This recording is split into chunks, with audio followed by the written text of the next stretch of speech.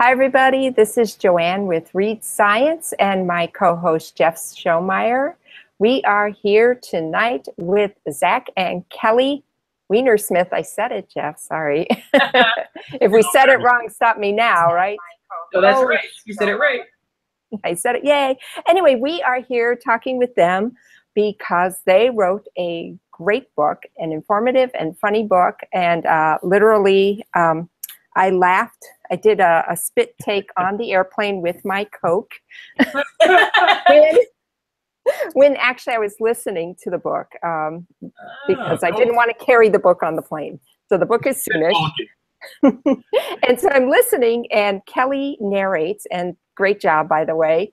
Thank you. And she said, I was very disappointed to learn that FMRS is not pronounced for Mrs. Because it was very funny. Anyway, so the book is Soonish, 10 Emerging Technologies That'll Improve and or Ruin Everything.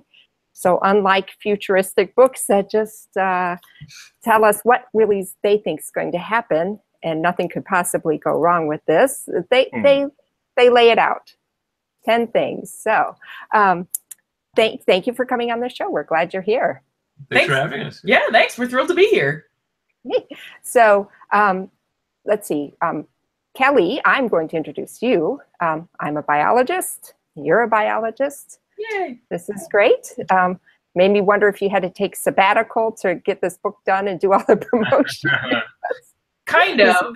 Pretty busy. So you study host behavior, how host behavior influences the risk of infection with parasites, and how parasites change host behavior. Well, that's a hot topic. So we know Ed Yong has written about that a bunch for us, and Carl Zimmer too. So They're both amazing. anyway, yeah. So, and you do a podcast with your husband who is sitting there. And Jeff, I will let you introduce Zach. Go on to Zach Weinersmith. If I understand correctly, he's the Wiener part of the Weinersmith. Yes. Originally. Yeah. The maiden name was Wiener. To me, and to many adoring fans, he is best known as the person who created and still draws and writes Saturday Morning Breakfast Cereal, a webcomic providing trenchant and funny comic nutrition since 5 September 2002, if I got that right. And so Wow. by this morning, I estimated that you've posted more than a gazillion or so cartoons. Approximately, Yeah. About that way. It's like the comic can also be read in French, I was happy to discover, as les céréales du dimanche matin.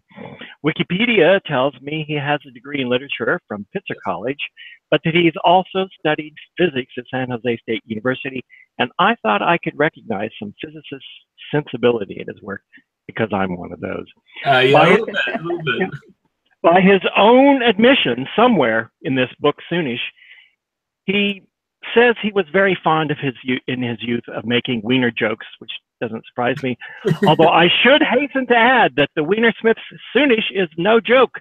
So, welcome Zach and Kelly. Thank you. Thank you. I have sort of a two-part way to begin. And it's kind of odd. It's about process in the book. We'll get around to all of the cool stuff I expect because it comes up. But Joanne and I are also interested in process, and I think a lot of our readers might be, our listeners might be interested in process. And the odd thing is that part one comes from the first page of the book, and part two comes like from the second to the last page of the whole thing. At the very beginning, the very first sentence in the book, you said, this is one of those books where we predict the future. And this is good to know. And as you point out, it's easy getting the predictions. It's easy making the predictions, but getting them right is a lot harder. And so part of the question is, so why do it?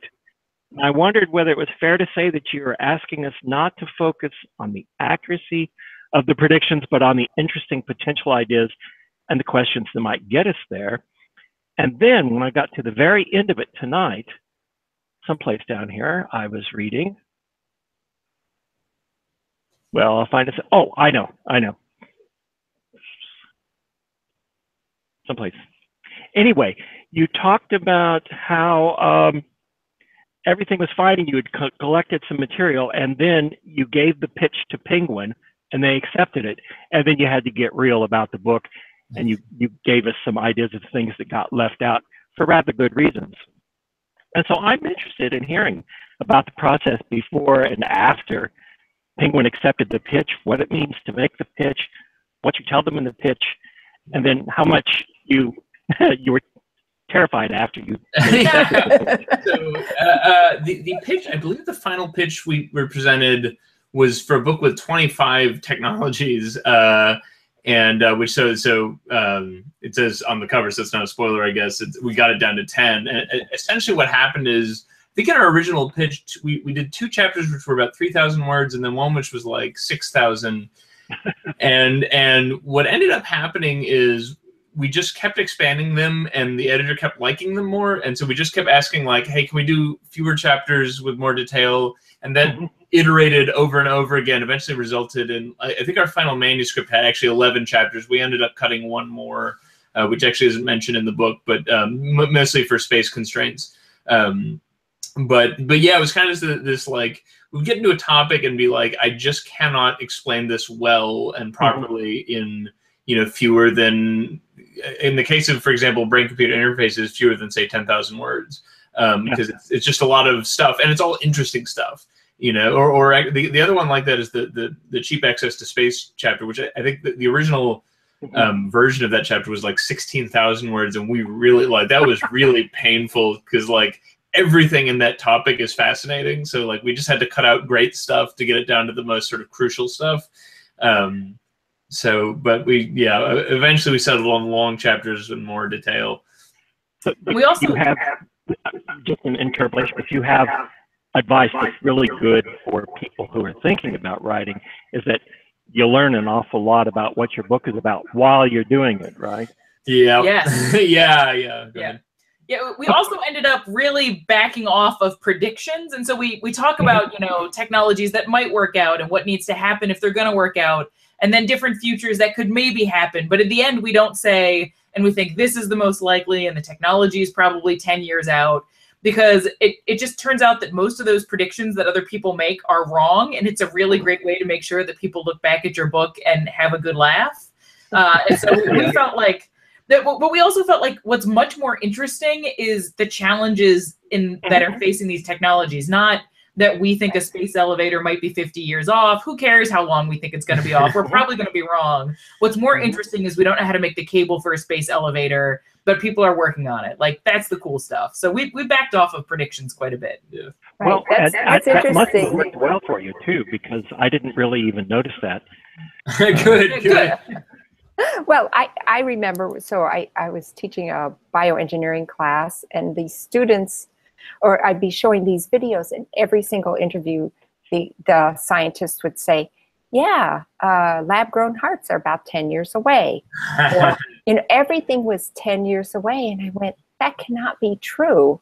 I think maybe the science communication office at the university says, just say 10 years. Too long discourages them, and too short's like, no way. That's been one of the great... Sorry. Go ahead, Kelly. So I think that gets fields in trouble, because I think that people are then disappointed when the technology doesn't show up 10 years later. And so I think that there's a lot of people who are disappointed in fusion.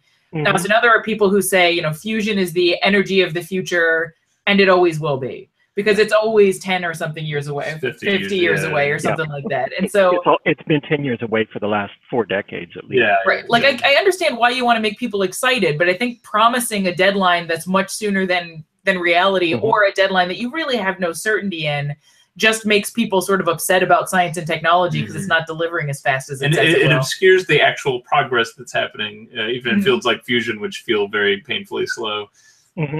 Well, so here's a quotation that you were talking about history and things, and there were 2 actually that struck out at me. You said, the contingent nature of technological developments is why we don't have a lunar base, even though we thought we would by now, but we do have pocket-sized supercomputers, which few people saw coming. And you could talk about all those technologies related to that, but who's going to guess what actually happens? Do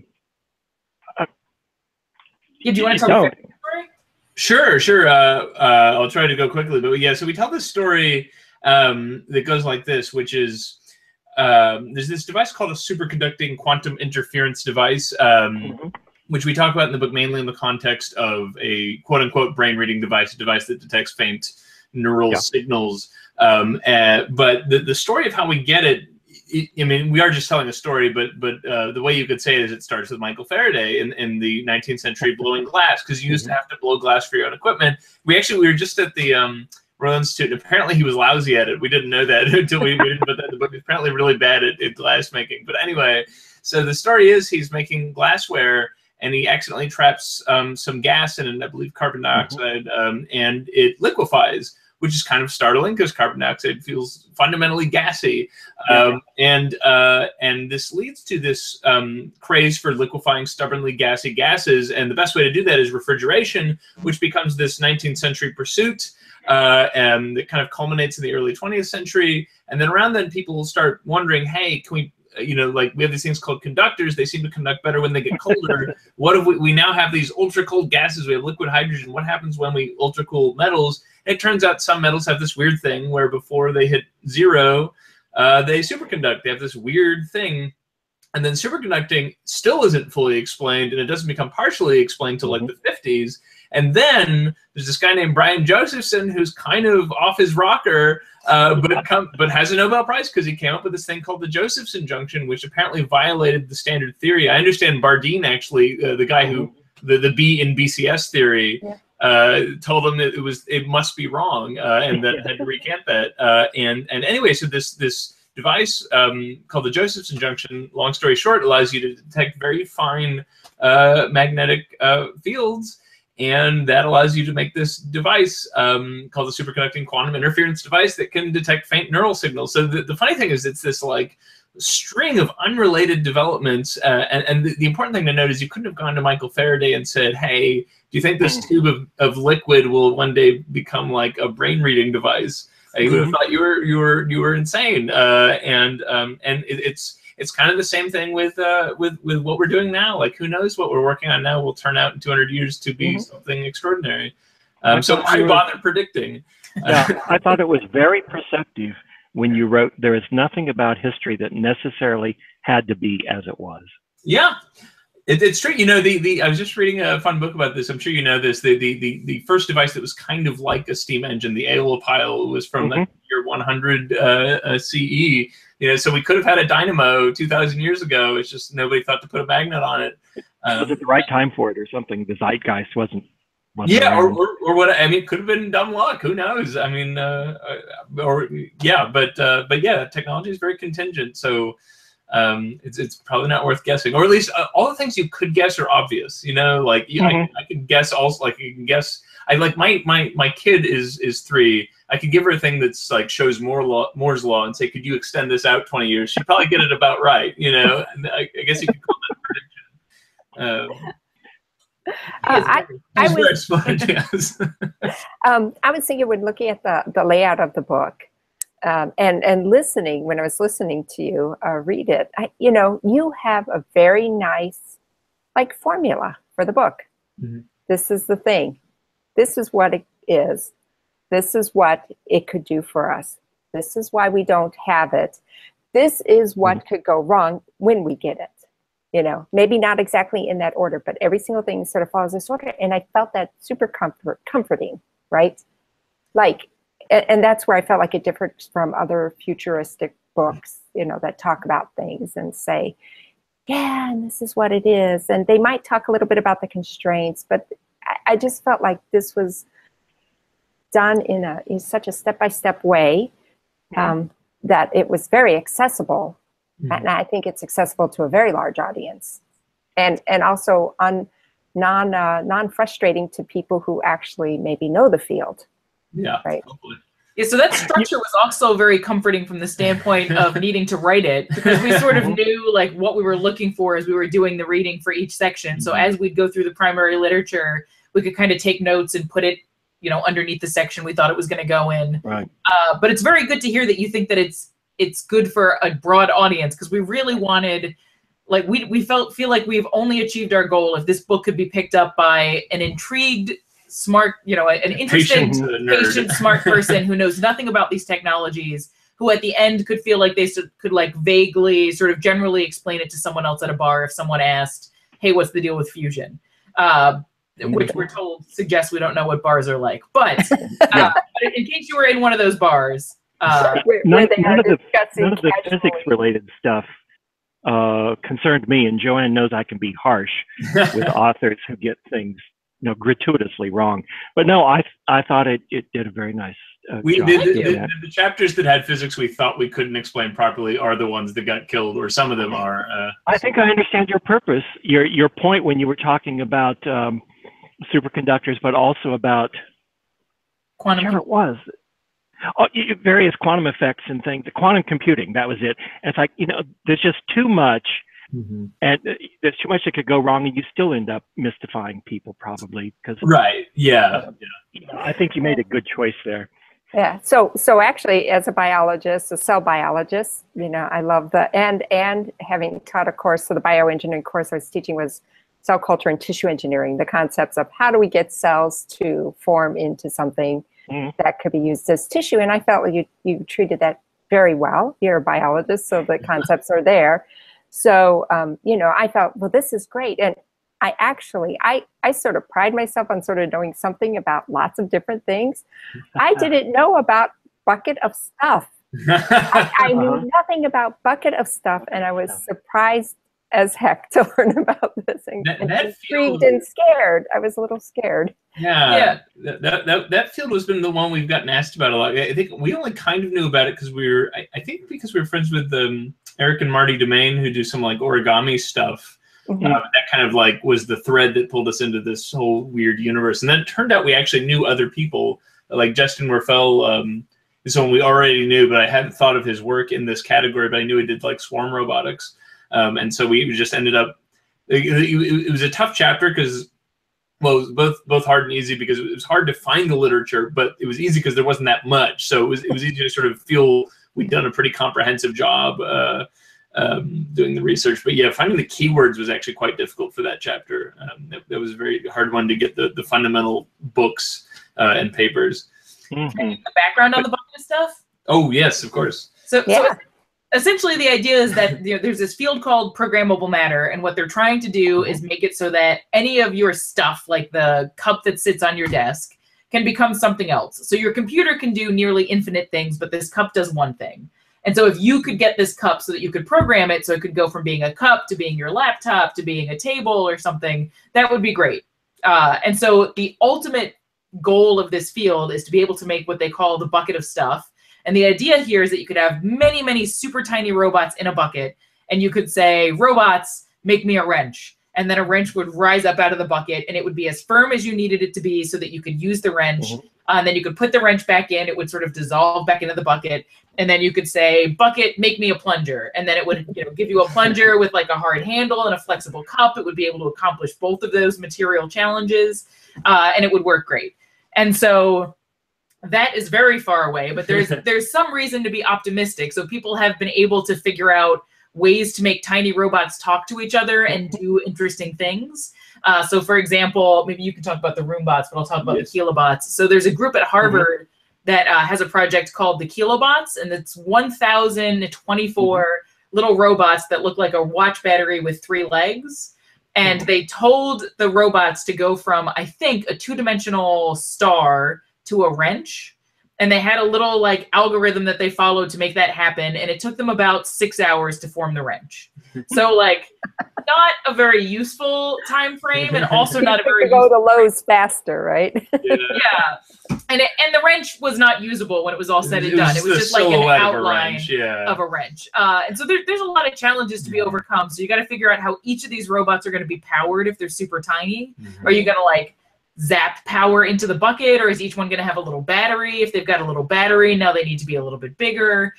There's material challenges if you want the stuff in that bucket to be able to be a nice strong wrench, and then also the cup on your plunger. So that's difficult. But probably the hardest thing is that you would need to have an algorithm that could make millions of little robots be able to become anything you tell it. And like, if you imagine a marching band, even getting 100 people to do a fairly simple 2-dimensional object requires a lot of practice and a lot of training. And as you add more individuals and as it becomes 3D, it becomes more than just additively difficult. It starts to become much, much, much more difficult with each robot that gets added. And so writing the algorithm for truly universal bucket of stuff may be impossible. We talked to people at Google to figure out how complex it was. We couldn't get clear answers, like what complexity class it was, but they didn't know to expect that question. Yeah, it's not really fair. Yeah, except, and so I have to do the physics thing for a minute here. Okay.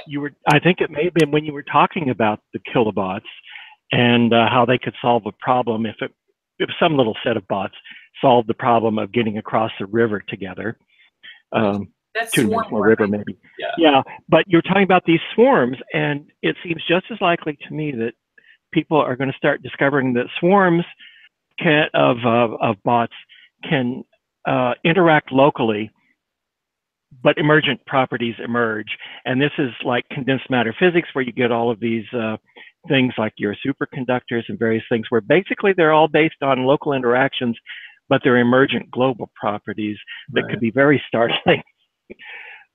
Yeah, that was just an observation, but I don't know. There could be stuff, and thank goodness you didn't try to predict any of that, because who can predict emergent properties of large assemblages of things like neutrons or neurons in consciousness? Right. Yeah. Yeah. No, forget it. It's Yeah, I mean, who would have seen that one coming, right? It's like, oh, look, we've got this worm over here with 7 neurons. What if we do 15 neurons? Nope, no better. What if we do 70 gazillion neurons? Oh, consciousness will emerge. Yeah. that would have been hard to predict. Yeah. I think it would be hard to predict. Do you want Sorry. robots? Oh, well, yeah, you know, it's funny, speaking of emergent, probably this is kind of tangential, but it's interesting, is there's a sort of, I don't want to say primitive because it's what they were designed it to be, but there's a version of a bucket of stuff that has, where the individuals are like this big, like they're the size of a baseball, called roombots. And they do all the stuff Kelly discussed. They have onboard power, they can talk to each other, they can dock with each other and lock on. And the idea is the roombots, they can form into furniture, or they could crawl up using sort of like special gripping structures, and individual ones can roll, but they can also sort of form into wheels by agglomerating. And so one of the cute things we discussed briefly in the book, but to me it's really neat, is this idea that you could use them to run genetic algorithms, in the sense that you could, so to speak, you could say, like, you got a glob of 100 roombots, and you could say, all right, make a random assemblage and invent a random way of moving and get across the room as fast as you can. And then you know, do that 20 times, and we'll select the best version of it, and then mutate off 20 new versions of that. We'll keep iterating. And it's just cool, the idea that you could run a genetic algorithm in real life, like in real life physics, instead of in a computer. So that's it's like the bucket of stuff, except the pieces are 10 million times bigger. But still, it's really cool. Yeah. I think you're making the case that doing the research for this book was something you really enjoyed. Most of the time, yeah. This was one of my favorite chapters. So I'm a biologist, and I loved doing the biology stuff. But one of the reasons I love doing this book is because I really love an excuse to reach way outside of what I usually do. And so doing stuff like the space chapter and robotic instruction, and thinking about what robots would do to job creation in the US, for example, like that was so much fun, because I love my parasites. But it's so nice every once in a while to get to think about something totally different. And so I totally got a kick out of researching this book. And I think that tell us about it. This is we like to talk to people who write about things that are not our specialties. Boy, do I get to learn things. That's a lot of fun. Yeah. Yeah, it's a blast. You know, every once in a while it's good to take a break from the thing that you think about all day long and get to think about something else. And so Zach, did you do some of the biology chapters? I think you did most of the biology stuff. I think the bioprinting chapter I did a bit more. Yes. And BCI, brain computer. And yeah, I guess I hadn't thought of those biology, but yeah, those two I worked on quite a bit. But mostly I was doing more of the other stuff, which is good, because actually the biology stuff was pretty hairy. I thought the synthetic biology chapter was pretty tough, partially because it's so diverse as a field. It like encompasses many different things that we tried to convey a sense of. Yes, that was we bit off a lot in that chapter. Yeah. Well, yeah, synthetic biology is, I was an advisor for the iGEM team here for several years. So yeah, so even I was like trying to wrap my head around it, and I went, You know, and the secret is to think like an engineer, but somehow to constrain it into biology when biology doesn't really want to do that. No. I think we probably could have done a chapter just on CRISPR and how it could be used and stuff like that. And so there was just so much there. It could be its own book for sure. Oh, yeah, but yeah, easily. Well, you could have done a chapter on it, but you did a small chapter that didn't seem like it was leaving a lot out. Good. It found a level, and it stayed at the level, and it satisfied me. But that may be because we've read some other books, talked to some other people about CRISPR, and I had a bit of background. But I thought there was enough to go on. I thought the balance that you found generally was pretty satisfying. Oh, great! Thanks. We're trying to give a sense of why it's exciting. You couldn't possibly cover the whole field, but just to sort of like, here's a taste of all the different types of things going on. We have been getting people sending us emails being like, "You didn't mention blah blah blah in this field," and it's like, well, there were so many words and so much stuff got cut out that we wanted to include. I'm sorry, your thing didn't make it. Sometimes I just want to tell people like that there are an infinite number of things that we could have included. That Literally infinite, One person sent me an email saying you got something wrong in the title, but actually it was just that we didn't include this extra thing. And I was like, you gave me a heart attack. Anyway. Like your stomach feels like it falls. Oh my God, what did I do wrong? But then you realize, okay, it's not so bad. Did you find anything wrong, Joanne? Not that, as far as I could tell. I felt like the way everything was treated, you know, was at a level enough that that information is there for people to discover, right? So if you had tried to go deeper on some more, I think then you could get people becoming nitpicky, right? Yeah, right. We kind of, that was almost like the dividing line, because it was like we for every chapter we had at least like 3 or 4 people, and not all of them, even people in the field, like look at that chapter. So like in addition to having people in like weird space stuff look at the weird space chapter, we also just had like physics people look at it. And so it was kind of like there's stuff in BCI where once like it got to a point where it was like there were people disagreeing with each other, and I was like, okay, we can't push further than this, because you know, like we've limit of what we as amateurs can say about something. I don't, you know, I'm not in a position to have an opinion on like which method is better or something like that. Right. Okay. Right. I was wondering, as I'm looking at the cover and looking at your comics inside and illustrations, I have no idea how publicists handle this. Do they usually hire someone to do the cover art? Did they pay you extra to do this, or did they go, "Oh, goody, we just need a bunch of money"? We should have negotiated. No, I actually don't remember how it came up, but I guess it was kind of like obvious that I should be doing it since I'm in the interior. But yeah, it was actually a more involved process than I thought it would be. I think I did like something like 10 different, like not completed designs, but 10 different ways it could be. And I am not. There's a in my head there's a big difference between art and design, and like design. Not that I'm great at art, but I'm awful at design. So it took a lot of doing to come up with something we were happy. We were very happy with the final cover, but it was for me like rather painful. I just design is like something I cannot wrap my head around. It seems like magic to me. So like, where should we put this, and where should we? Yeah, actually, humorous, you know. You know, with comics, at least to me at this point, it feels like kind of obvious a lot of the ways you might do a panel, but like composing a single image that's going to convey everything just. Right. Yeah. Like to notice we're going to cut your elevator cable. Is it just my imagination that this was both a space elevator and a little allusion to CRISPR over here? Look at you, Jeff. Yeah. Wow. Exactly what we meant. So, didn't know there were AT, C's, and G's in here. Yeah, I could imagine them. Yeah. Wow. Oh, Jeff, I'm impressed.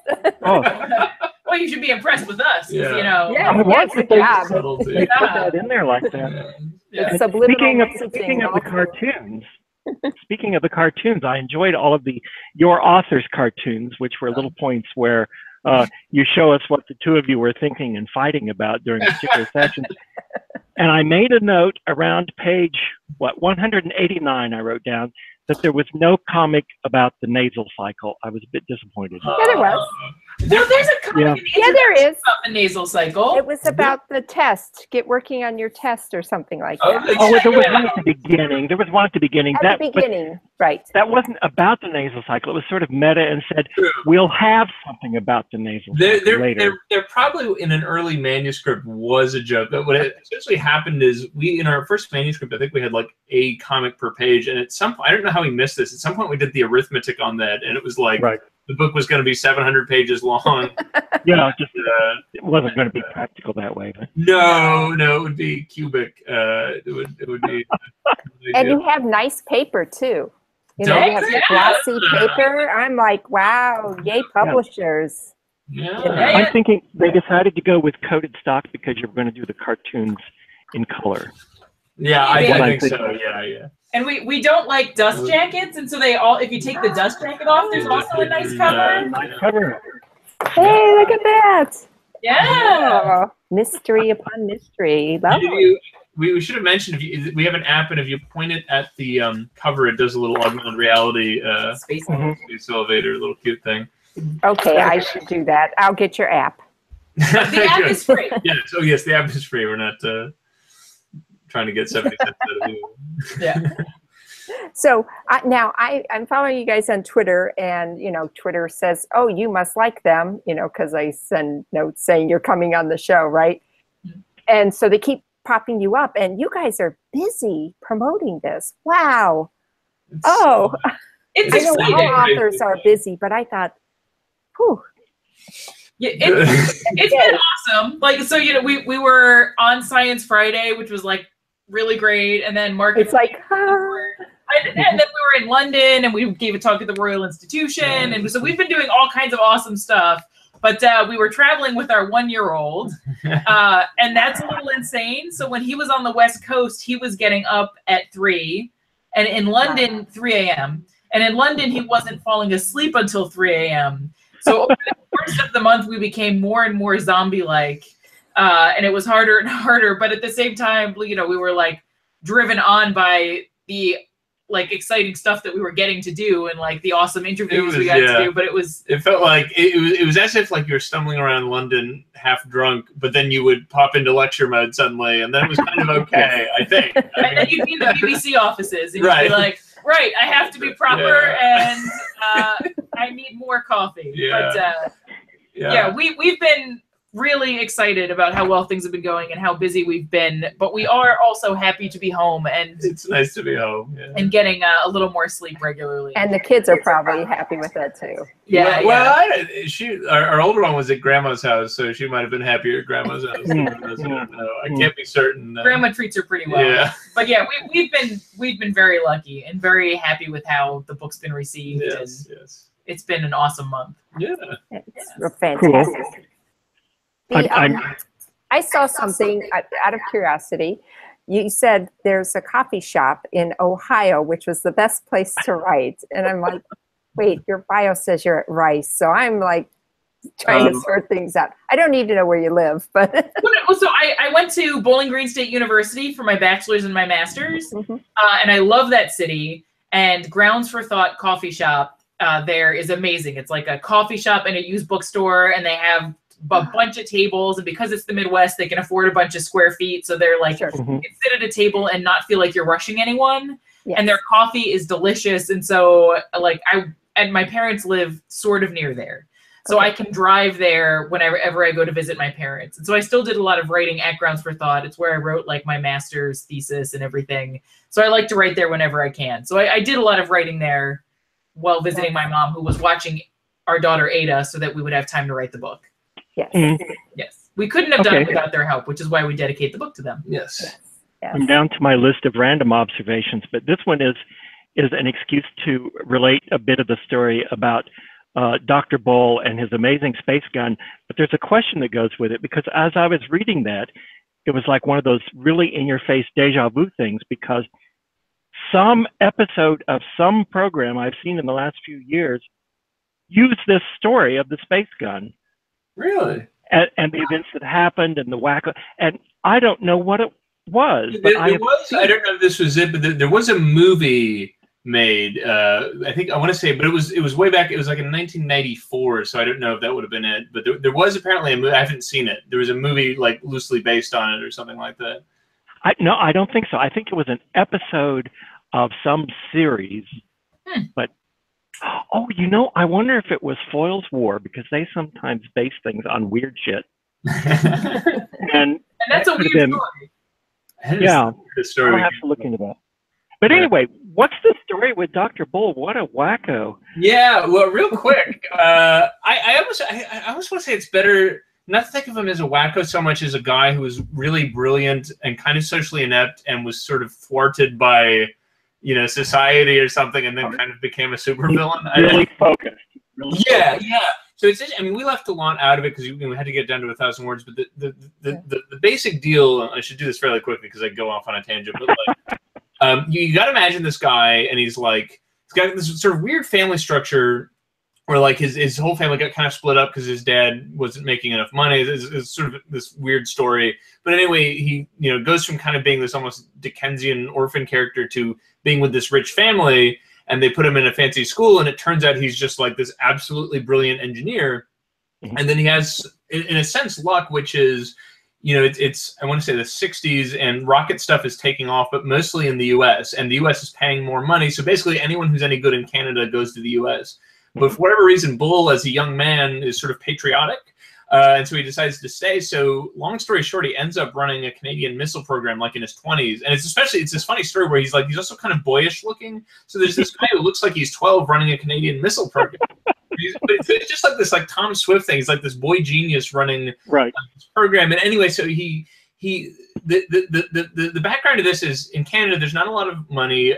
As I'm told by Canadian scientists, it's sort of the classic Canadian thing. There's just everything is underfunded, so people have to be resourceful. And so he can't get access to like wind tunnels. So instead, he gets access partially through a friend in the American government. I want to say, I hope I'm not getting this chronologically wrong, but essentially gets access to a huge cannon and discovers instead of using a wind tunnel to test missiles, you can just shoot them really fast. And he has this very simple method of shooting ballistics through like paper and analyzing the results. Anyway, he's this sort of super genius character, and he gets a lot of funding out of the Canadian and American defense agencies to build this super gun. And it's called Project HARP. That's the, I think, high altitude research project. And I think they were shooting very high. Apparently their atmospheric research was so good that it was used until like the 90s. But anyway, very, very long story short, it ends up getting funding pulled for a variety of reasons. NASA, there was restructuring, so the Army had less money for these sorts of things. NASA takes over. NASA only wants to do rockets reasonably. Canada kind of just gets out of doing this sort of thing.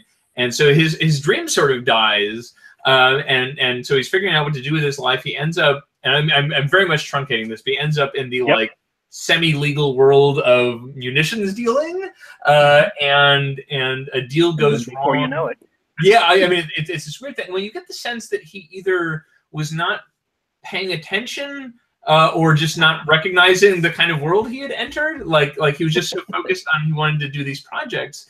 And he ends up, the place where it all unravels is there's a shipment that he's routing. He's helping the South African government, which at this time is apartheid. It's a pariah government. And he's routing a shipment through a Caribbean island. I forget, the name was Antigua. I don't remember offhand. But anyway, the people who live here are mostly African heritage, and they find out they're helping ship illegal arms to this apartheid government. And then so there's this international incident, and lots of players are involved, and it just sort of unravels. And this guy who had kind of been a Canadian patriot, super engineer, ends up sort of going whole hog into the semi-legal, illegal weapons universe. And anyway, without getting way off track, it all ends up in Iraq. He's working for Saddam Hussein, building something called Project Babylon, which is this mega cannon that's he's been dreaming about most of his life, and it's to be laid into the side of a mountain. And the sort of really mysterious thing is, he is doing weapon stuff for Iraq, but apparently the design of Babylon is not weaponizable. It's not, you can't move it, you can't aim it, and it's not pointing at a military target. And as it happens, it's pointing in the direction that the Earth is spinning, which is what you would want for a space gun. But it kind And of doesn't matter what the second half of the sentence is after you said he is doing weapon stuff for Iraq. yeah, Yeah. right. Exactly. And And so you can sort of tell the story at almost any point. You could say, and then he worked for Saddam Hussein. right, exactly. That's the really crazy part. And anyway, it ends with him dead in a hotel in Brussels with $20,000 on his body at the time. Again, the important thing to note is that $20,000 wasn't taken, so clearly an assassination, not a robbery. And I think the general opinion that we found was that it was probably Israel, it was probably Mossad for kind of obvious reasons, but that it's never been confirmed. It seemed to us, we did a decent amount of research, and most of the literature was from the 90s. It was contemporary with the events. There hasn't been a lot of looking into it since. But yeah, what a story! Just absolutely wild. Is this where we get to say there's nothing about history that necessarily had to be as it was? Yes. Yeah. Yeah. They had just funded that project to completion. Right. Yeah. If Canada had just been a little more forthcoming on building space cannons, who knows? Yeah. So interesting. I was wondering, rather than asking your favorite chapter, what chapter are each of you most satisfied with? Where you said, yeah, this came out the way I envisioned, or boy, I'm glad it went this way, or yeah.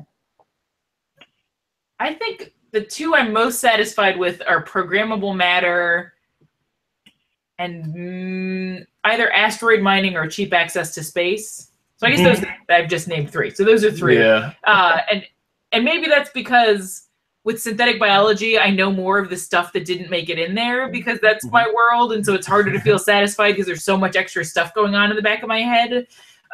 Whereas those three, I feel like with the stuff that we learned, I felt was put together in a nice, fun way. Yeah. And I think with the cheap access to space, that was going to be my example, partially because it's one of those fields where it's narrow enough that we felt like, I mean, we couldn't literally read all the literature, but I felt like it was pretty comprehensive because there's just not that many people working on crazy ways to get to space. a lot of stuff got left out. There's a lot of stuff that was left out, but it was left out by choice, not by like, you know, we couldn't do more research or we missed something or something. It was like we cut stuff out and it hurt, but we knew what we cut out. We cut it out for a reason. But like that was a chapter where I felt like we had really explored every little nook and whereas you know, you couldn't possibly do that with synthetic biology. You couldn't do more than kind of give an overview of many different areas. Restricting it to cheap access to space was a very clever idea and gave you just the right amount of scope, but kept it narrow and focused too, that in a very useful way. The original version was going to be non-rocket space launch, but then reusable rockets were a thing, and we thought we should include that. So yeah. There were at least 2 instances in the book where we got to work with an expert and they like went above and beyond to help us figure something out. And Ron Turner at NIAC, NASA Advanced Innovative Concepts. It can't be Advanced Innovative, it's NIAC. NASA Innovative Advanced Concepts. Anyway, so we got to talk to this guy, Ron Turner, and we asked him, hey, if you go up in a space elevator, are you going to puke?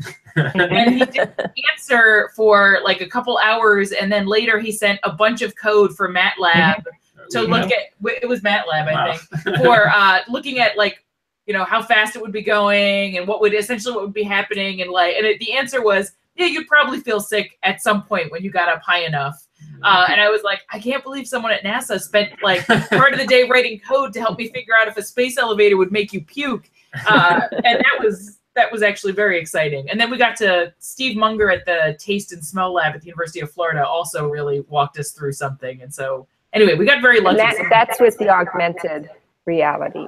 That was, well, so that Alan Craig helped us make the augmented reality app. So that was awesome. That was a very cool collaboration. Steve Munger helped us figure out the mirror humans thing. Do you want me to go into this? Yeah, sure. Yeah.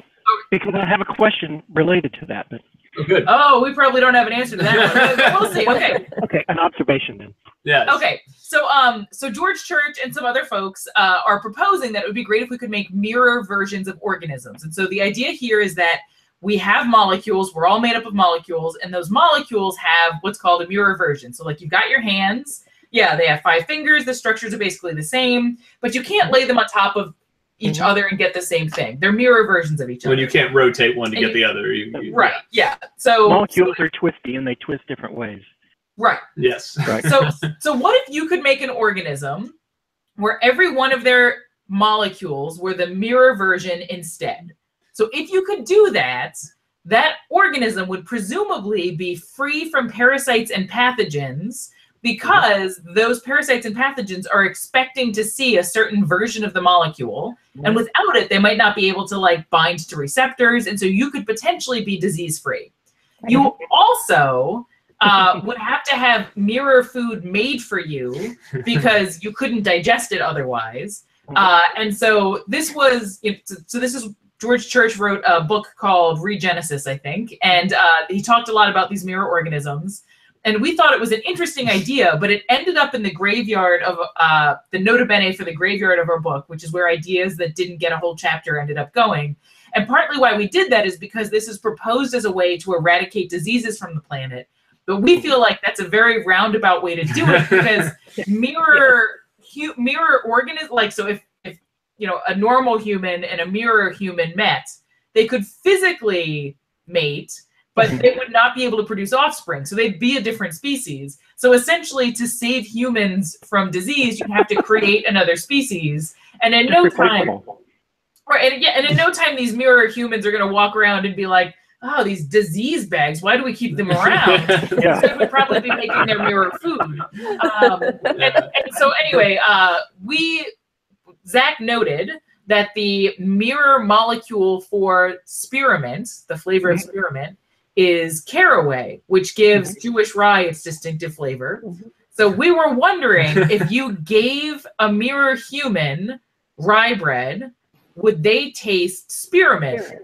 And so you could detect, like, if George Church is secretly making mirror humans, could you root them out, because they would eat a piece of bread and be like, this is really gross. And so we had this in the book, and we were like, well, I guess there's no way to know if that's true. And then we were like, well, maybe there is a way to know if that's true. And so we tweeted, like, are there any experts out there in, like, food and taste science?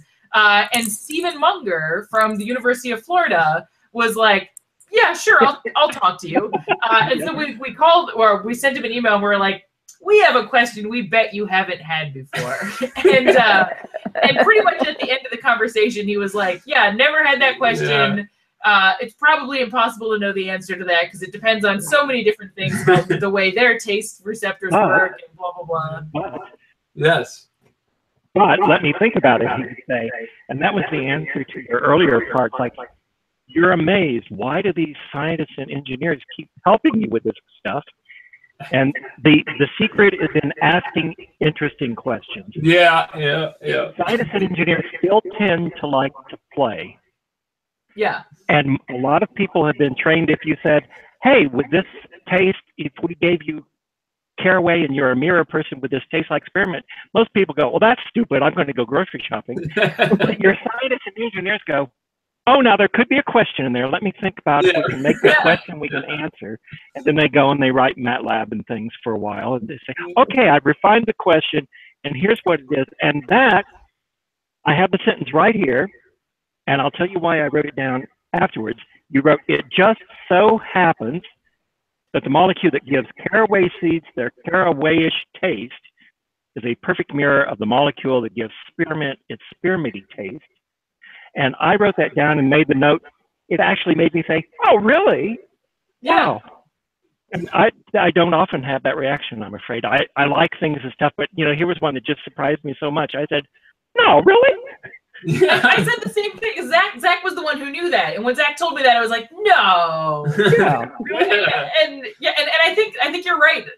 Stephen Munger, Dr. Munger, had a really, I think he had fun talking to us about it, because it was something totally outside of, presumably totally outside of what he had thought about before. Scientists love to hear questions that nobody's asked them before. He had fun. And we've like interacted a little bit since. It's actually been fun to make lots of friends in different fields. Maybe friends is too generous, but I think of them as friends. Maybe I think we made some friends. And so it was just really fun to get to talk to people about the stuff that they love doing, that they've devoted their lives to. And we tried to like pick the people who are really like in the thick of things, which are often not the people who get asked to do interviews very often. And so anyway, we really had a blast. One thing I promised to bring up, since Jeff and I are always looking for, hey, has this author been in another person's book? Yeah. Well, we didn't find anybody who's been interviewed on Read Science, but I did notice that you really made good use of footnotes and funny footnotes, much like Mary Roach. So I just want to congratulate you because that's a high feat. Well, to funny accomplish. and informative. Informative. They served their purpose quite well. Thank you. Any comparison to Mary Roach makes us incredibly happy. We think it's really amazing. Yeah. Yeah, it's very funny. And so, like I said, I listened to the audiobook, and the fact that you just so seamlessly, you know, you wherever the number would be, that's where you just read the footnote and then you continued on, you know? Yeah. And I was like, that's how it should be done, you know, because some audiobooks will just skip the footnotes. Oh, that's no fun. Yeah, No, it isn't. so this was very important. There was some discussion about, like, should the footnotes be integrated in as though they're part of the paragraph? And I think that might be how it's done in the UK version, which we didn't narrate. I like but like in yours, I like them as footnotes on the page. Yeah, I really did. I liked the way it got done here. Yeah. Right, and the nota benes at the end by Zach, well, narrated by Zach. Yes. Anyway, everything was, I mean, I love the book overall, like how it's put together, etc. So I can't say enough about it, that it's like, hey, holidays are coming up. It looks like a great gift. Thank you. We agree. Are we down to our lightning round where I just get to relate the odd phrases that I wrote down because, I don't know, I found them interesting, like, throw trucks with your mind.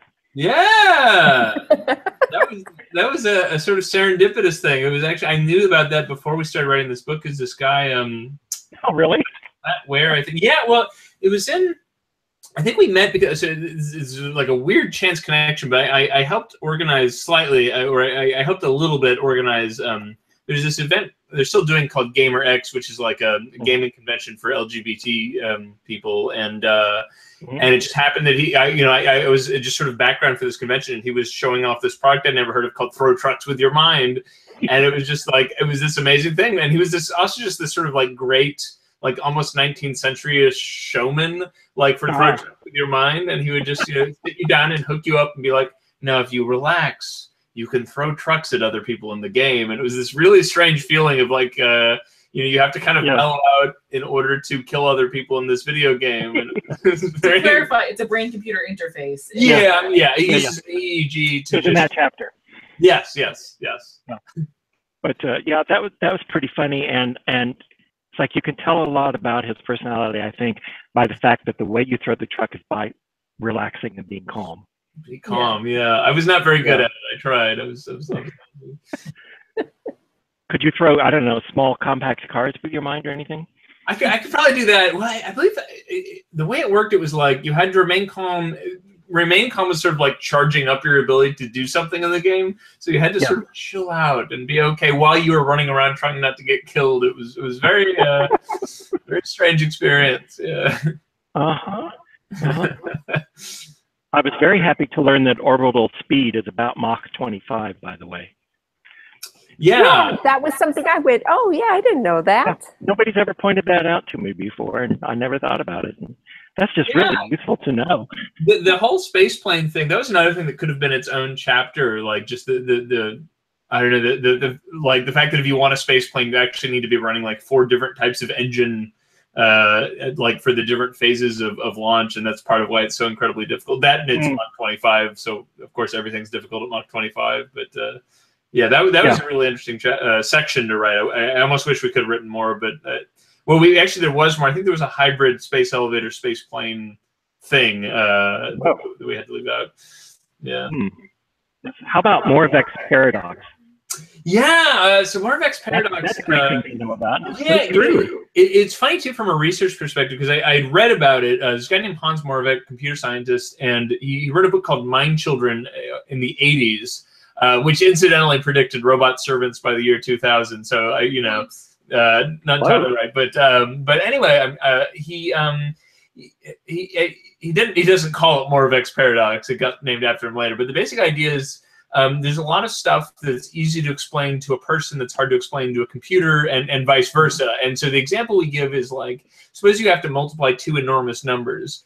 That's really hard for a human to do. It takes a long time, and you'll probably screw up repeatedly, and then those errors will propagate. It's very difficult, but you can kind of see at a glance. You could explain, like, the 3 or 4 rules needed to multiply those numbers. You're just repeating the same rules. So it's something that's hard for a human and easy for a computer, and you can kind of see why. It's a narrow set of rules. Whereas I think the contrast we use, there are a couple, lots of things you could use. I think the example we use is something that's easy for a human to do is to look at a photo and tell which way is up.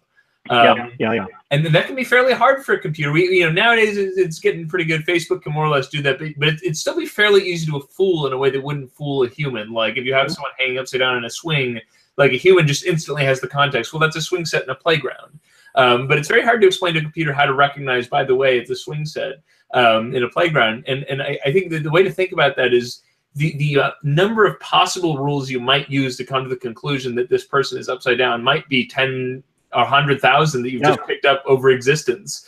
And so that's the paradox. Something that's really easy. For example, it's really easy to ask a human, like, what's cuter, a shark or a kitty cat. But like every human will instantly get that right. I'm sure there are biologists. Well, yeah, sorry. So not every human, but some biologists would get that question wrong. But yeah. So it's sort of famously in the 50s, people thought they would have AI figured out like any minute now. And it just has not panned out. And part of it is stuff like Moravec's paradox. It's stuff we think is easy, like folding laundry seems very easy. It's very easy to tell like a 10-year-old, here's how you fold laundry. It's very hard to explain to a computer what it means to fold laundry, how to tell a shirt from a towel, and then yada, yada, yada. So it's sort of interesting. Well, there's nothing about history that necessarily had to be as it was, right? And things that, AI was always going to be the next big thing in about 12 years or so, and that's been 60 years ago. Okay, one more. Yeah. About plowshare. Quoting, the history of plowshare is one of potentially great technology's developments being set back by a bunch of smart people acting like morons. and my comment to you, is like, ask the authors, like, isn't this always a threat? That something good comes along and gets taken over by the morons, and they just crap all over it. Yeah, no, it's always a threat, and it's particularly a threat, I think, when scientists are not. I'm hoping it happens less often now, but maybe I'm hoping that because I'm a scientist now. But like, the people were particularly callous with Project Plowshare. So the idea here is that they were using atomic weapons to try to do useful projects. So like, you want a bay, we'll just blow one up for you, and then you can let the water come in. And so they would have like environmental scientists come in, and they'd ask them to like do an assessment, and the scientists would be like, yes, indeed, detonating an atomic bomb here would be bad for the local wildlife, and probably bad for the water, and bad for the air. And then they would say, humans, wouldn't you like an amazing bay in this area? And the humans would be like, no, in fact, we do not want a bay. And the people who were in charge of these weapons would be like, I think we're going to do it anyway. And they would go ahead and do it. And then afterwards, people would be angry, and there'd be environmental problems. And well, I don't think they ever built a harbor. I think they just talked about a harbor. But harbor was an example. But they'd still detonate these bombs anyway. And so you hope that we've learned from those lessons over time, but it's sometimes hard to say. Yeah, I should add, like, as a code, it probably wouldn't have worked out anyway, because one of the like little ticky-tacky but important problems was apparently, I don't remember if we included this in the book, but it was something like, in order to requisition a nuclear bomb to do peace work, you had to talk to like 300 agencies, and you're like, well, that seems bureaucratic, but then you're like, no, there's some processes one might want to be a little red tapey. And so, but the problem is, by the time you're doing that, you might as well just get a whole lot of TNT, like from an economic perspective. Well, this is around the time. Cool. What's you that? want to be cool, and it would be cool to do it with big. It would be way cooler. It would, do it all with one bomb. But yeah. This is also around the time Louise. Do you remember her last name? Rice, but well, that was not until the 70s though. Oh, all right. Yeah. So at some point they started finding extra strontium in babies' teeth, and that also made less excited about using atomic weapons for peaceful purposes. And anyway. Yeah, and I was getting some flashbacks when you were talking about fusion and unlimited energy and the cheap and everything. And I still remember some of the marketing for atomic fission power plants, which was exactly the same. But fission and fusion, they're very different, negative. They're very different, and there's nothing about history that necessarily had to be as it was. Fair enough. Things happen. Yeah. So actually, we're near the end, or maybe at the end, but I'm curious if there's anything you guys wanted to add that you wanted to say we haven't asked you, or... Oh man, you could talk about the robot. We don't have time. Buy our book. Yeah.